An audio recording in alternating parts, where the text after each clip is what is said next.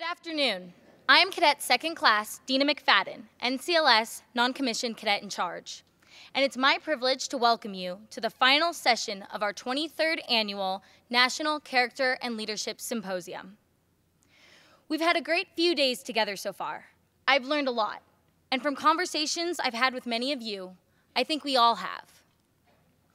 Now, out of respect for the rest of the speaker lineup, I won't say that we've saved the best for last, but we are definitely going to finish strong. To set the stage, I'll tell you a little bit about our speaker for the final session, Mr. Bennett Croswell. Mr. Croswell is the president of Pratt & Whitney's military engines business, where he oversees development, production, and support of the company's military offerings. His oversight includes the engines for the F-22, F-35, F-15, F-16, C-17, the KC-46A, as well as the small military engine and advanced engine program sectors. Prior to his current role, he held the position of vice president, where he was responsible for all activities associated with the F-135 and F-119 engine programs. He also led Pratt & Whitney's maintenance department, data and support equipment team in supporting all military and commercial product lines and providing customers with innovative and cost-effective maintenance solutions. Mr. Croswell holds a Bachelor of Science degree in Mechanical Engineering from the University of Tennessee and a Master of Business Administration degree from Embry-Riddle Aeronautical University. He also graduated from the Defense Systems Management College in Fort Belvoir, Virginia.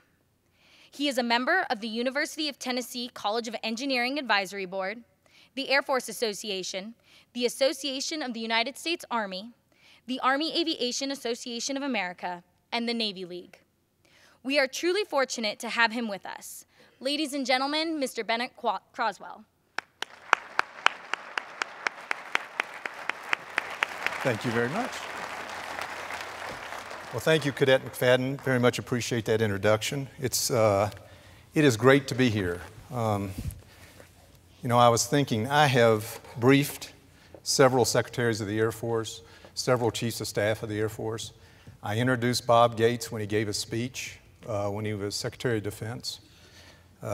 Many experiences like that. And there's something about 2,000 cadets that make me just about as nervous right now than I've ever been to give a speech. So let's have a little fun instead. And I'll talk to you a little bit about leadership.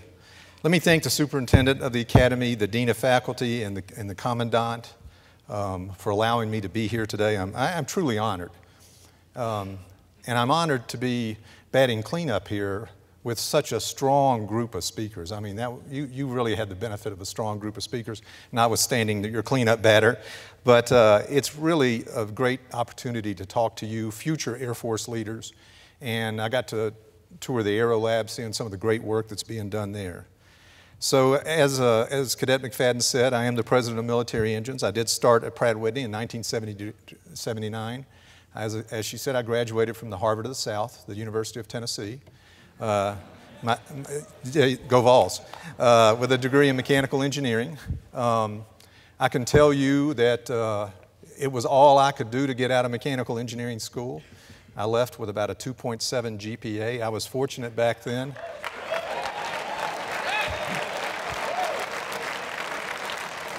I was fortunate back then that Pratt & Whitney was hiring people who had a 2.7 GPA. Just as an aside, recently the dean asked me to be on the board of advisors for the College of Engineering, and I said, Dean, you might want to go check my transcript before you make that invitation. But ever since then, in one way or another, the Air Force has been part of my daily working life for nearly 4 decades now. And it's whether I've been working on engines for the F-22 or the F-35, or just working with Air Force leaders who I consider to be the very best in the world. And we've been lucky, too, at Pratt & Whitney. Some of those great leaders have come to work for us. So names you might remember or recognize: General Fig Newton, General Bill Beggart, General Howie Chandler, and today Lieutenant General Mike Moeller. So I've learned a lot by working side by side with these Academy graduates and many other Air Force leaders as well. As you might suspect, Pratt & Whitney has a culture much like the Air Force. You know, we look for leaders everywhere in the organization, from the very top to the bottom. The legendary Air Force General Curtis LeMay said, "I'm firmly convinced that leaders are not born. They're educated, trained, and made, as in every other profession." And in many cases, in my case, I have found that to be true. So I began my career, I started on July, here's how much strategy I put into my career when I started at Pratt Whitney. I said, I'm going to start July the 2nd so I get the 4th of July off. And I began my career as a performance engineer. I tried to show off in the Aero Lab that I still remember a little bit of it. My first assignment was down in West Palm Beach, Florida.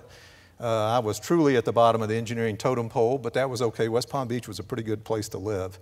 I felt really lucky to be at Pratt Whitney at that time. We were about 4 years into what is now about a 42-year run of production for the F-100 engine, for the F-15 and F-16. I was able to work on technology programs that became the F-119 that eventually would power the F-22 Raptor. So I was really in awe of the fact that I got to be on such cutting-edge technology and was getting paid for it at the same time. It was really great. I decided early on I would treat each job, every project, every assignment as I was given as a new opportunity to grow not only in my discipline as an engineer, but also as a leader. And over the course of my career, I've had the good fortune to work for demanding leaders who expected the best from everyone on the team, including themselves. Now, at the time, I may not have believed it was good fortune, but I later came to appreciate how they got the very best out of me and how they made me achieve more than I ever thought I could. And you know what? I don't think they cared very much if I liked them or not. That wasn't part of the equation because they were focused on the mission of what we were trying to do. And that is what leaders do. Air Force doctrine says leadership is the art of influencing and directing people to accomplish a mission. As an engineer, I'm convinced it's not just an art. I think there's a little science in there too, but I think that's a solid definition.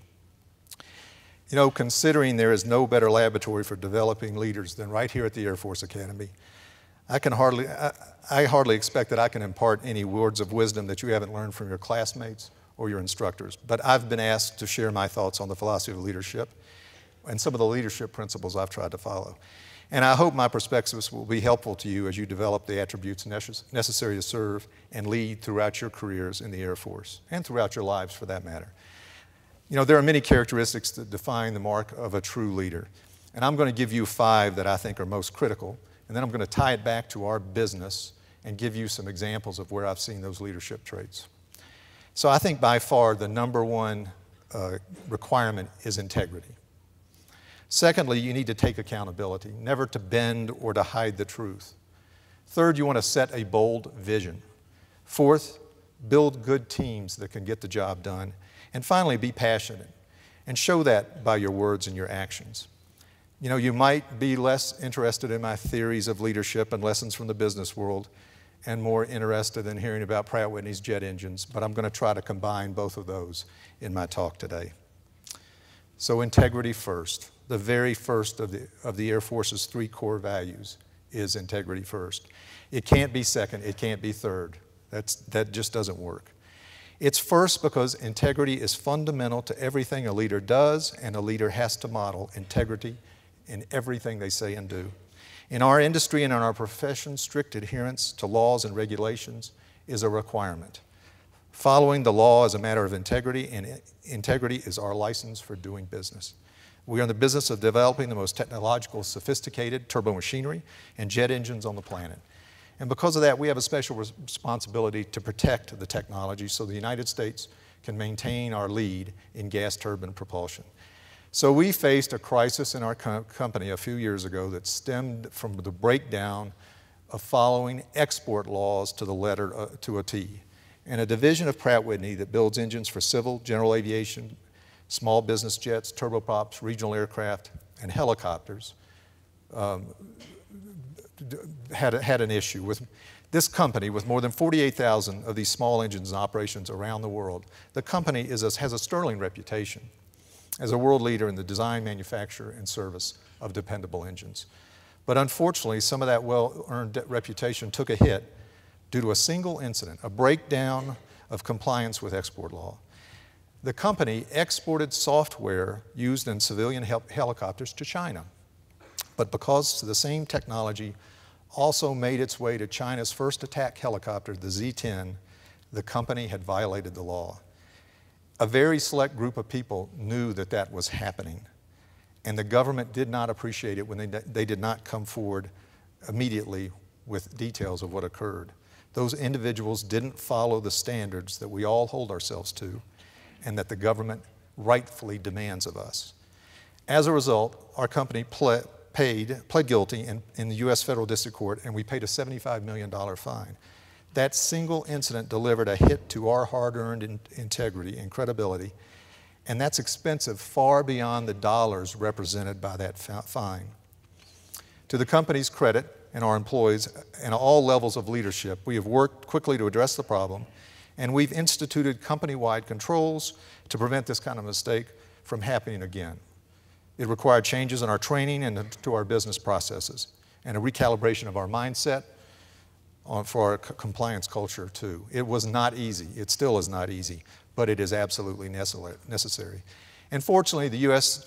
Justice Department has said that through our considerable investment, training, and changes made by our company, they can feel the change and that we have demonstrated our commitment to export and trade compliance. And even though that incident didn't happen in my organization, we felt the impacts and the after effects, and we had to work together to make sure the entire company got back on the straight course. And I'm sharing this story with you because I think it perfectly illustrates the importance of integrity, that has to be a bedrock principle that guides individual leaders and organizations.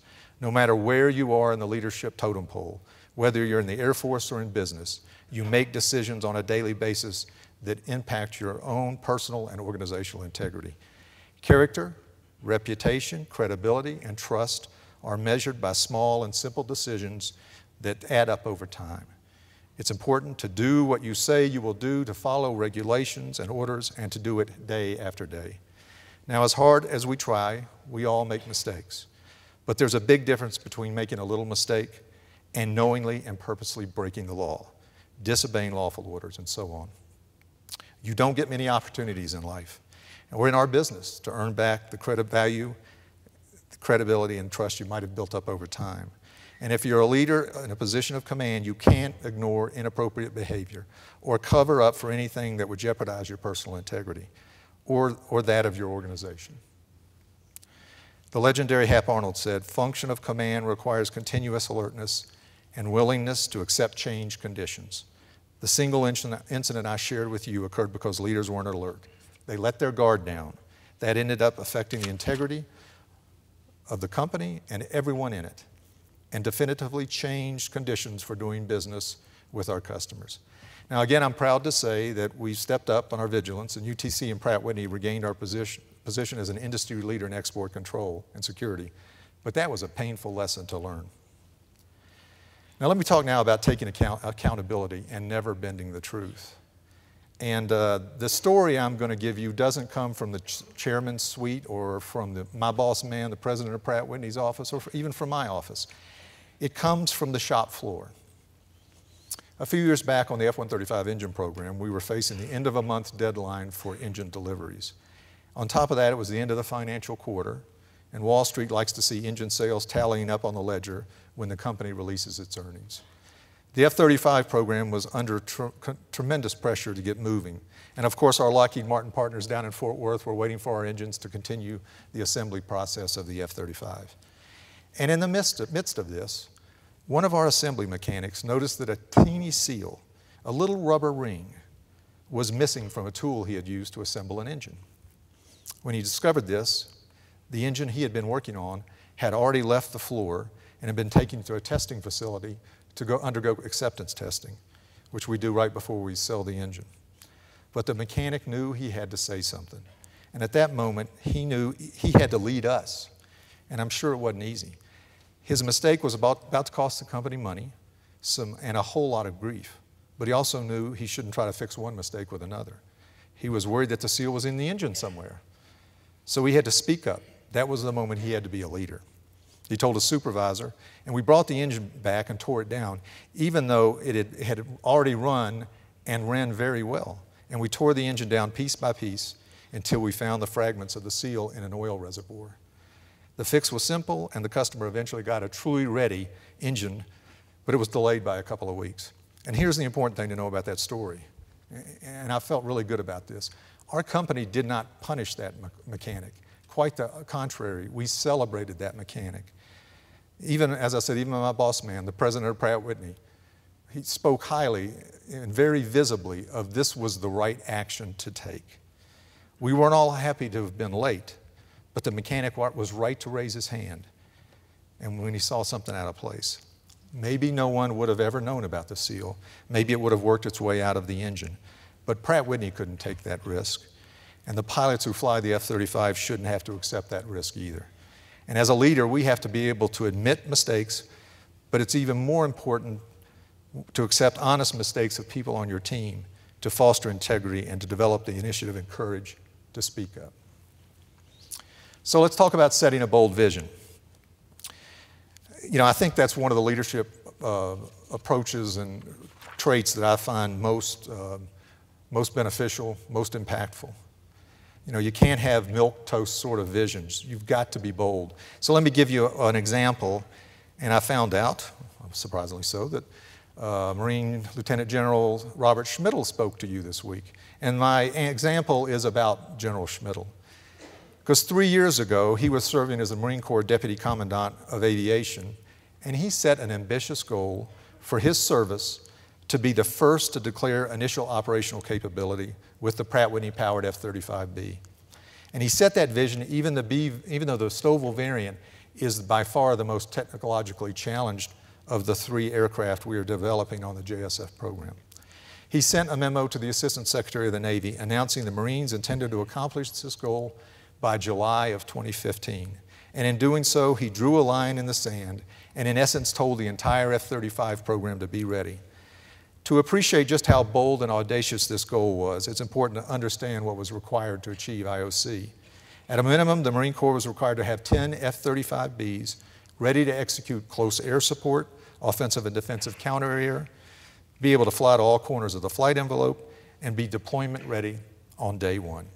On top of that, this first squadron needed to come up with all its spare parts, all its tooling, trained personnel, and be able to use the complex autonomic logistics integration system, which is what the maintainers use to keep the F-35 mission ready. And from Pratt Whitney's perspective, we were still in the days of system development and design. And we were working on a number of improvements to the engine to make it even more affordable and reliable. And as you probably know, the complexity of 5th generation fighters, like the F-135, is tremendous. The engine contains thousands of parts, far more than any other system on the F-35. Its airfoils and turbine blades require special coatings to allow the engine to operate at extremely high temperatures, many hundreds of degrees above the melting point of the materials that make up the blades. The Stovall variant's 3-bearing swivel module at the back of the engine, together with roll post and a lift fan in the center of the aircraft, allow the F-35 to hover and to land vertically, producing nearly as much thrust as the engine does in full afterburning.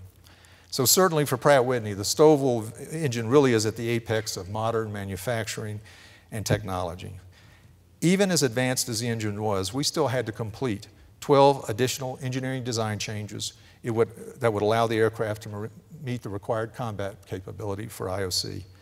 Once we made these changes, we had to retrofit 27 engines and establish a fully functional F-135 engine depot with our partners at Tinker Air Force Base in Oklahoma.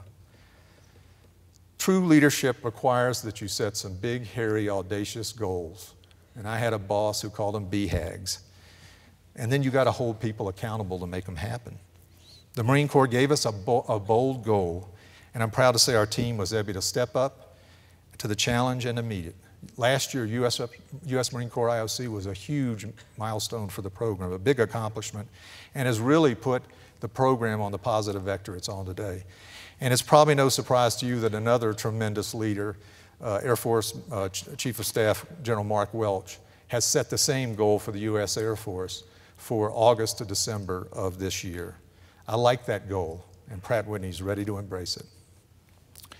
So now I'm going to talk about teamwork, but it starts with one of the most difficult and humbling chapters in my career as the leader of Pratt Whitney Military Engines. So 2 years ago, on June 23rd, 2014, AF-27 was hurtling down the runway at Eglin Air Force Base when the pilot heard an explosion and saw flames coming out of the rear of the aircraft. Thankfully, the pilot had not left the ground. We were all very, very fortunate of that. And he got out of the aircraft safely and quickly. After that, the base firefighters arrived on the scene moments later and did their job. The aircraft was towed away and locked up in a hangar. Because the Air Force had immediately kicked into high gear with the safety and accident investigations, which is what's supposed to happen, by the way, in a scenario like this. None of us had access to the jet to determine what had happened, and it wasn't immediately clear what had happened or why. The only information we had were the details I just described to you. But this is what makes matters worse.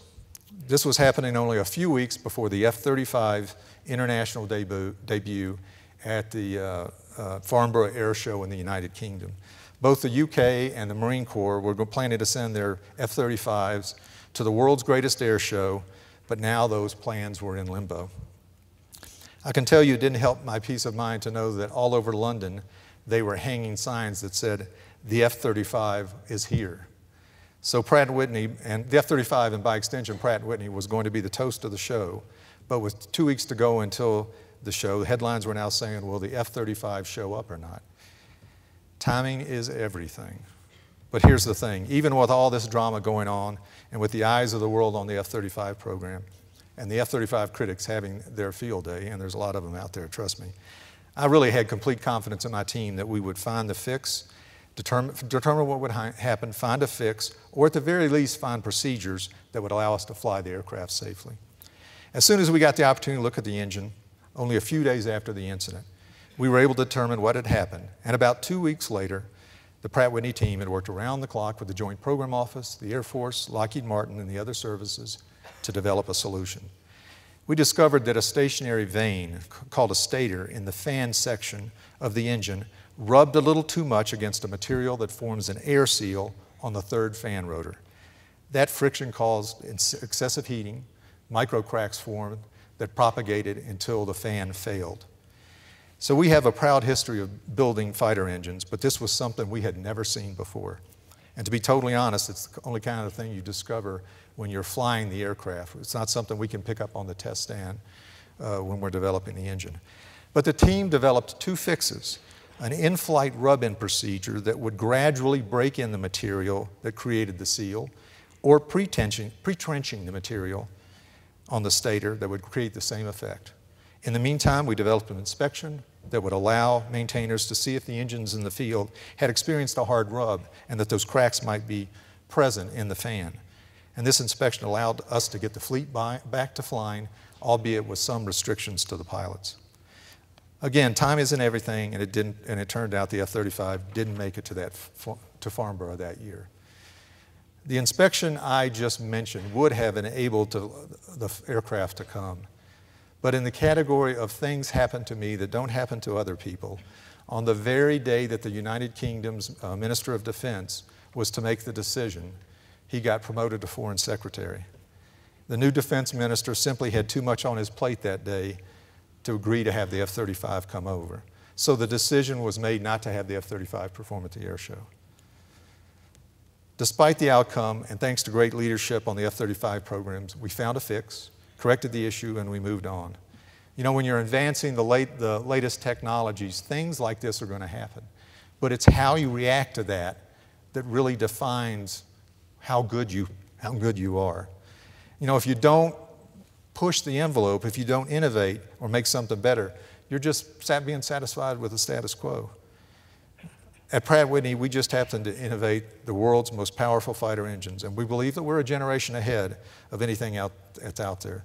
You know, still have bad memories about being on the stage in the UK explaining what happened to hundreds of reporters, grilling us about the F-35 being a no-show at Farnborough. But I tell you what, good leaders surround themselves with a good team, and then they give them the room to make things happen. And I'll stand by my team any day of the week. So, you know, I was really pleased. I was at the Air Force Association meeting just yesterday and the night before, and I got to talk to Secretary James. And Secretary James commented to me on how proud she was of how Pratt & Whitney reacted to that incident and how impressed she was with how we reacted to it. So bad things happen. You address them vigorously and as a team, and you try to come out the other side successfully. And I think in this case we did. So now I'm going to close with one last trait that I think is important, and I'm going to give you an example of somebody that many of you know who has this trait. So the trait is to be passionate. You know, you have to truly be passionate about what you're doing. If you don't support the mission 100%, and if you don't have a fire in your belly to be the very best, then you aren't passionate, and in my book, you aren't a leader. I want to share a story with you about a gentleman who used to work for Pratt Whitney, Frank Gillette. You might not have heard of Frank before, but he's truly a passionate leader and someone that I think every candidate here should know. Frank was one of the founding fathers of Pratt Whitney's YF-119 program.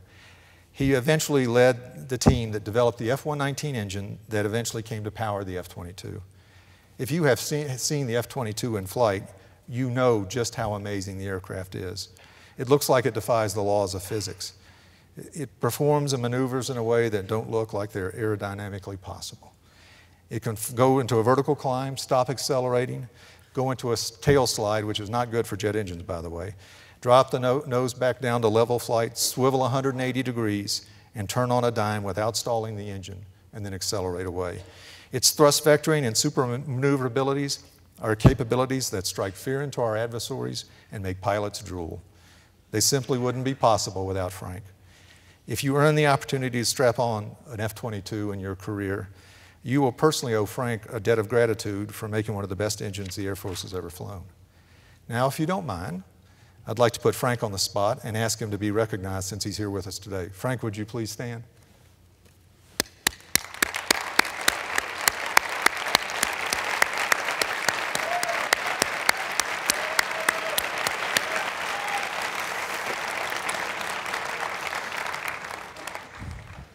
Thanks, Frank. Frank knows a lot of about what it takes to make airplanes go fast, but he also knows a lot about what it takes to make them easy to work on.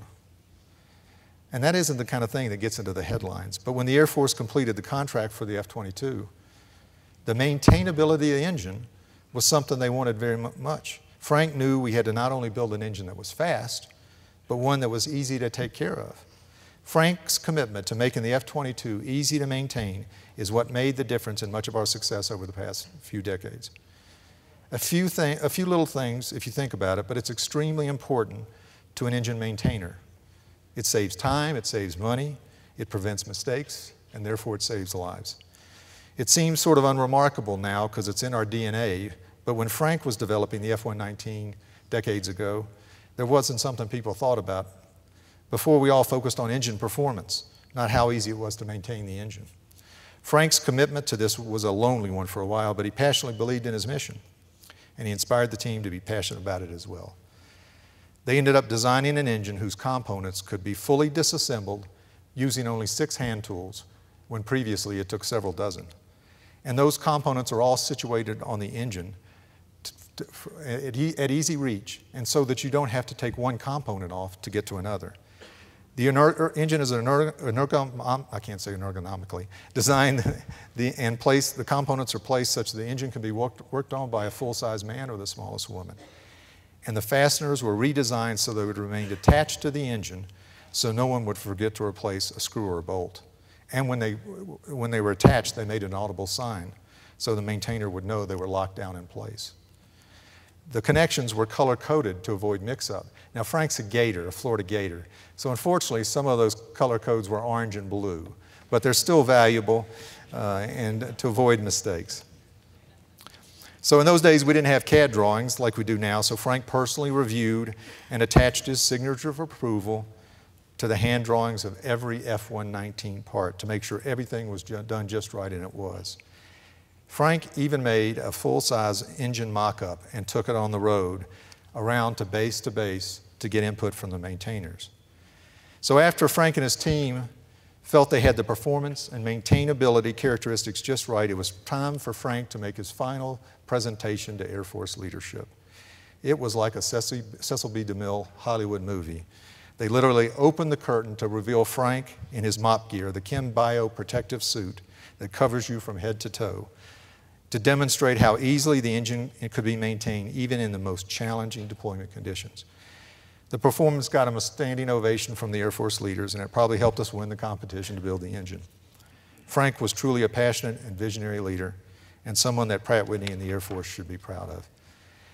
That is why today I am pleased to announce that the USAFA Endowment has created a research position at the United States Air Force Academy, the Frank Gillette Propulsion Researcher, to support cadet-centered propulsion research in the Department of Aeronautics. Frank had a major role in designing and developing almost every engine that powers the U.S. Air Force frontline fighter aircraft, including the thrust-vectoring supercruising power plant of the F-22 Raptor. And it is extremely fitting to create this position in his name, and Pratt Whitney is proud to sponsor this effort. I personally want to thank Major General retired Mark Volchev, the new USAFA Endowment CEO, his predecessor, General retired Stephen Lorenz, Jennifer Bateman, who's Vice President of Development, and Colonel Neil Barlow, for their tireless work to make this researcher endowment a reality. So let me just wrap up.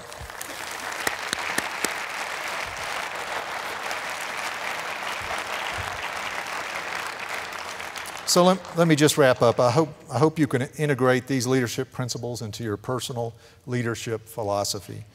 I tried to share a few examples from my leadership experiences to illustrate how these principles apply to me, and I hope that they equally important, probably even more important to you as you go on to serve as officers and leaders in our United States Air Force. I know one of your core values and that you know very well, but you'll never go wrong if you always put integrity first. Remember, even the smallest decision you make can have consequences. Always take personal accountability. Never bend the truth, no matter what. It's easy enough to remember when you are responsible for big things, but you have to be responsible for the small things too, like a missing seal.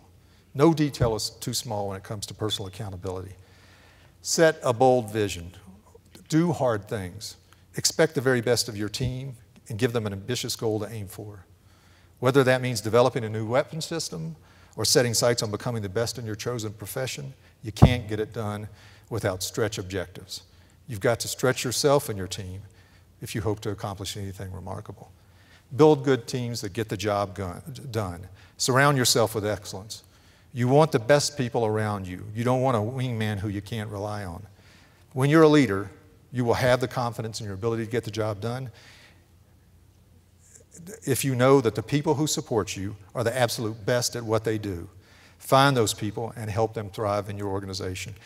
And lastly, be passionate, like my friend Frank, and show that passion by your words and actions. Frank is one of the most passionate leaders I have ever known. That passion, I think you all feel it still today here at the U.S. Air Force Academy in the Aeronautics Department, where he does a lot of work even today. The accomplishments that we've had are in no small measure due to passionate people like Frank, who strive to do the very best for themselves and for the people that rely upon them. So it has truly been an honor to be here today.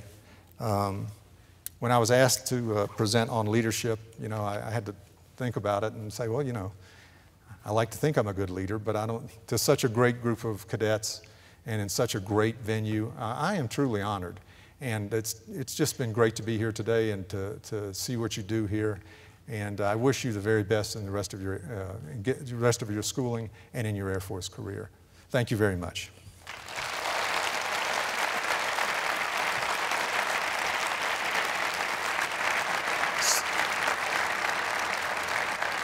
So I would be very pleased to take questions on leadership, questions on jet engines, questions on Air Force's perspective from industry, whatever you'd like to talk about. I'll talk Tennessee football with you. I'd be glad to do that.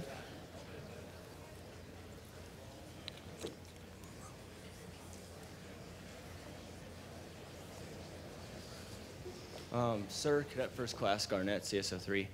I don't like Tennessee football, just That's to start okay. that off. Yeah. I wanted to ask, you work on these engines and you work with these groups that create these engines. Have you ever flown in an aircraft that has used one of these engines? I have not. I have not flown in a fighter aircraft yet. Okay. So, and also, you work with Lockheed Martin and all these different organizations. If I could stop you, I have made one arrested landing, and I have one cat shot off of the USS Harry S. Truman on a E-2C COD propeller-driven airplane. So that was pretty exciting. Okay, cool. And then I wanted to wonder, or I guess I do wonder, with all these projects you do, are there any cool research and development projects that are in the works right now that you could talk to us about? Yeah, I'll mention two. We are working on adaptive cycle engines. So you know how engines, like commercial engines, they're high bypass ratio, they're tuned for fuel economy. And then you have fighters engines like the F-22, the F-135 and the F-119 that are tuned more for performance. We're working on engines that can shift between both of those modes. We call them adaptive engine cycles. We have a program now out of AFRL, AETD, and that's going to shift to a follow-on program, AETP, where we will be working on those technologies. The other thing we're working on is a helicopter engine for the new helicopter engine for the Black Hawk and Apache called the HPW-3000. We do that in partnership with Honeywell, it's a joint venture. We have demonstrated fuel consumption improvements of over 20% relative to the engines that are in the Black Hawk and Apache today. And we look forward to getting a contract from the U.S. Army to continue development of those engines. So we've got a lot going on in the next generation, sixth generation of engine technologies and in rotorcraft. Thank you very much, sir. Thank you. Cadet First Class Kimberly Webb, CS24. I had a question with regards to the F-35 vertical takeoff engine. Yep. To my understanding, the current issue with the F-35 vertical takeoff engine is that it cannot necessarily take in small debris, such as being within sandy or basically desert conditions, which the Marines tend to want to use it for. Au contraire, not true.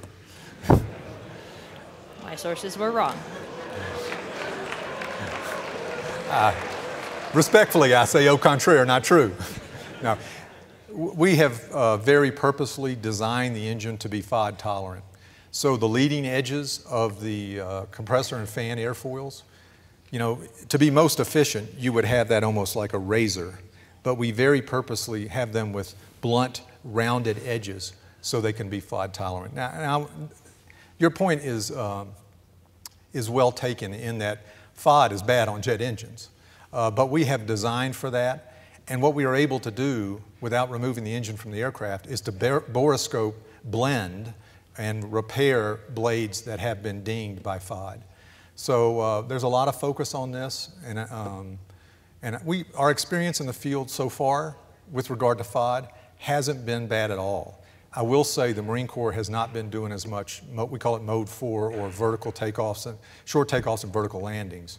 You know, one of the reasons why they haven't been doing that many of them is because it's so easy. You pretty much just hit a button and everything transitions down, and they don't have to practice it that much. So we've designed for that. We've taken that into account. So far, we haven't had a lot of experience where it's been a big issue. Thank you, sir. Thank you. Sir, C2C Tyson, Squadron 8, swoop 'em. Extrapolating off of that last question, there have been a lot of criticisms ever since the JSF program's inception, and I was wondering, as someone who's closely tied in with that program, what is the single greatest misconception that you would like to correct? Well, I think the one that, and I was surprised when I went over to Royal International Air Tattoo in the UK last summer. It was right after a report had come out that an F-35 couldn't out-dogfight an F-16. And I was amazed at how that stuck. And people were walking around talking about that. And it's really just ridiculous. Because if you're flying an F-35, you see the F-16, he doesn't shoot you, you shoot him in the face, and that's it. So, you know, the jet wasn't designed to be a dogfighter. The F-22 is our air supremacy fighter. And the F-35, you know, just like the F-15, F-16, we have a high-low mix. I say we, I mean the Air Force. We have a high-low mix in our fighters. The F-22 is the high end of that, air supremacy. The F-35 is more a ground pounder. But that said, you know, with stealth, you're not going to get in a lot of dogfights. So that one just is crazy. I'm on a roll now. So let's look at three countries: Israel, South Korea, and Japan. Now, who lives in more difficult neighborhoods than Israel, South Korea, in Japan? Nobody. What fighter did they choose? They chose the F-35. Thank you, sir. Thanks for that question. I like that.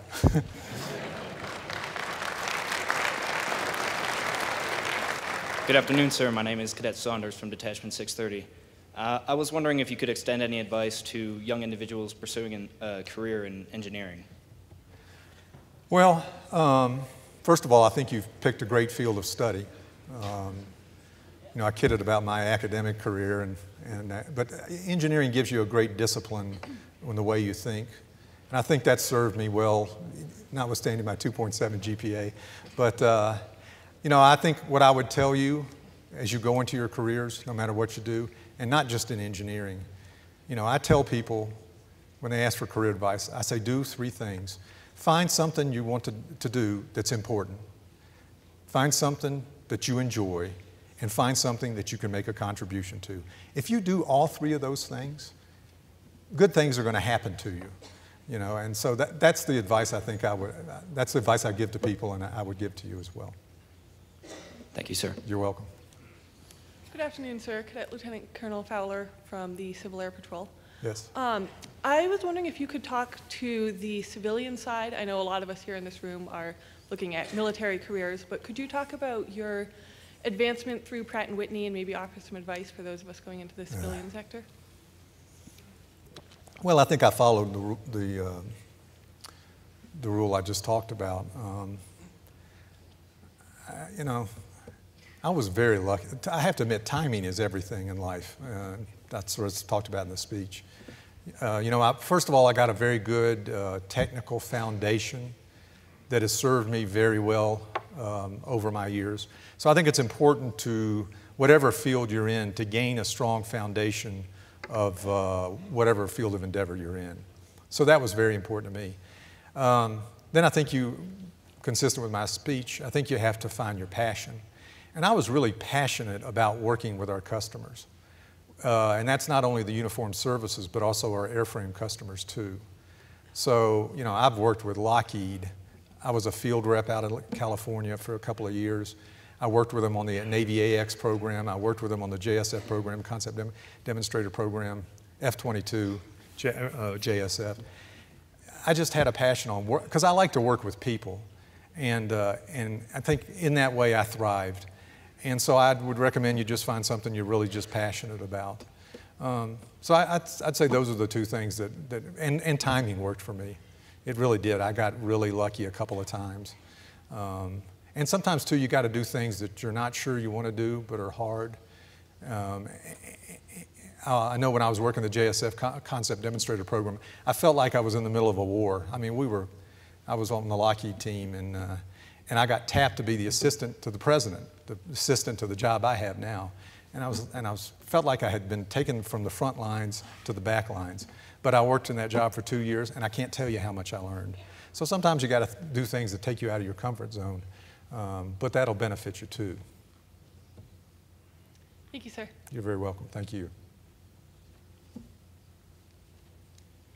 Good afternoon, sir. Lieutenant Colonel Miles Dalby, class of '87. I'm an old aircraft maintenance officer, and so all the things you told me about what Frank did for those engines and such, Frank, thank you very much from every maintainer.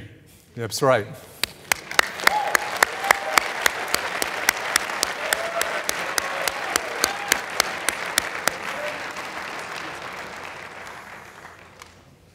Cadet First Class Shane Riley from CS22. I don't know if you can answer this question, but you said you can answer questions in regards to the industry's perspective. Yep.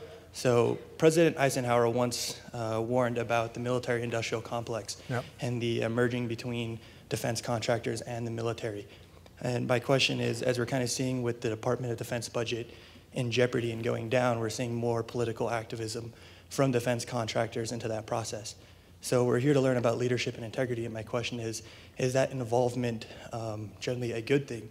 And is it maybe counter to free market enterprise? When you say political activism, could you give me more about what you see the industry may be doing? So we see a lot of shifting from, I guess, maybe money in industry towards political campaign funds have close to doubled, I think, within the past 30 years. Lobbying groups, stuff like that. Well, I don't think there's a make sure I answer this right. I think a lot of times when we do, I think a lot of times when we do lobbying, it's to benefit Pratt Whitney, but it also benefits the systems that many times the Air Force and the other services want to take advantage of too.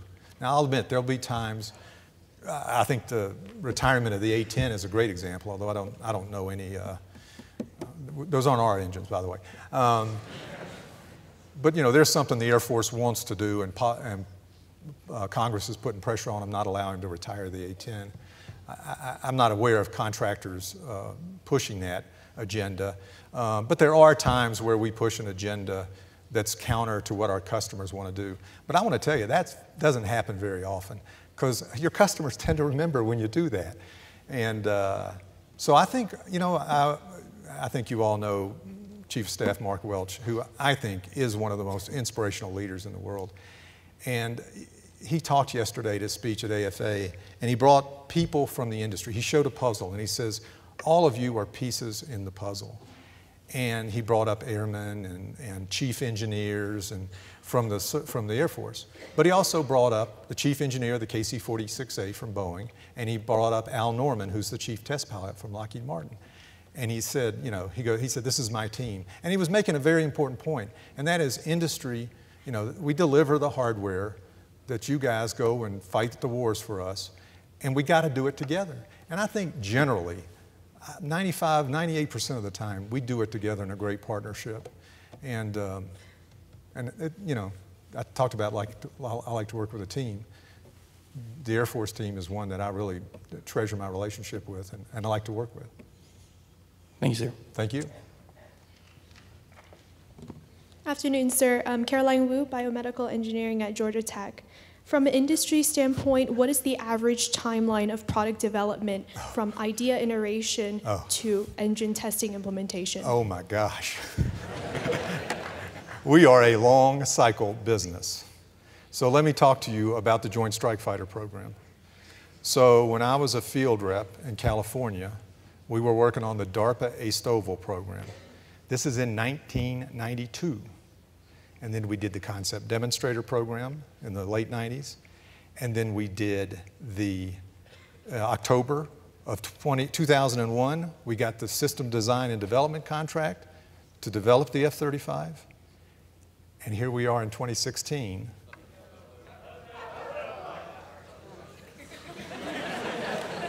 What?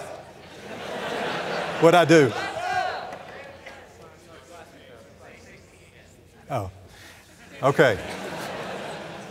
Well, I'm glad there were no alumni from 2001, or else. Here we are in 2016, and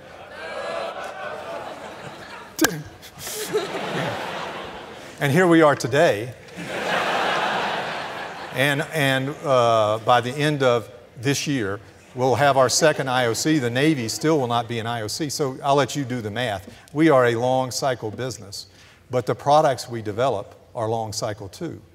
So I think the first B-52 hit the tarmac 60 years ago, and we're going to fly until 2040 or 50. So it's a long cycle business, so it takes a long time. That's a long answer to your very good question. Thank you, sir.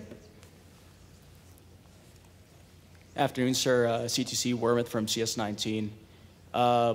With the commercial side of PW suffering a little bit, Boeing is switching almost exclusively to GE. Slight delays with the A320neo program. How do you keep the military side of the house motivated and wanting to keep working? Well, let me address the commercial part first. So we are having some teething pains with our new geared turbofan. But we're going to get through that. And we've hit our performance dead on. And most commercial aircraft engines, when they come out, they miss their performance by 5 or 6%. We've hit it dead on. Our competitors, about 6 months behind us, they'll have their issues too. This is a BHAG, it's hard. And I'll admit to you, we are disappointed that that Boeing is sole source with our competitor. But we also have sole source positions with Bombardier C-Series, with Embraer, with their new E-Jet, Mitsubishi Regional Jet, a new Russian single aisle, the MC-21. That said, and to your very good point, early on of a commercial program, success is bad because you essentially, it's like razor blades. You know, you give away the razor to sell the blades. We have something called negative engine margin, and we essentially make a concession for every commercial engine we sell. So it's a drain on our finances, quite frankly. You do that because you get on the other side of it and you get into sustainment, and the spare parts are very lucrative. So that said, how do I keep the team focused? That is not a problem. All of us who work in military engines, we feel the mission. We are very focused on the mission and what we have to do to make you successful. And so, you know, our guys, our women, they work a long time. They work long hours, long days, because they feel that mission. And I think that's why they work in military engines, because they appreciate it. And a lot of them, I have to admit too, are veterans. And so they still have it in their heart as well. So it's a sporty business, the jet engine business, but it's a good balance between commercial and military, because we are cash positive. You know, when we sell an engine, we make money, and so it provides a good balance for our business. Thank you, sir.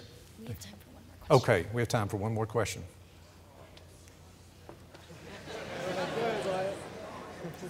Who has the easiest question? Probably me, sir. C1C Wyatt Bertrand from CS19 as well. I've read many articles in the news about Pratt & Whitney's recent breakthrough through the geared turbofan, right, which boasts about a 16% increase in fuel efficiency or thrust-specific fuel consumption. I'm not entirely sure which one. But does Pratt & Whitney have any plans to lobby the geared turbofan towards military engines, such as an engine for the C-17 or KC-135? Yeah. It was funny, I was talking to the head of, definitely we will offer our commercial geared turbofans for military application. You know, the gear allows us to have a very large fan, which is allows for a very good efficiency. So the gear doesn't play in an embedded application like a fighter. But for a tanker or transport, definitely. So I was talking to the head of AMC, Air Mobility Command, and he was talking about how he wanted new engines for the C-17, which I was disappointed to hear, because those are our engines on that wing right now.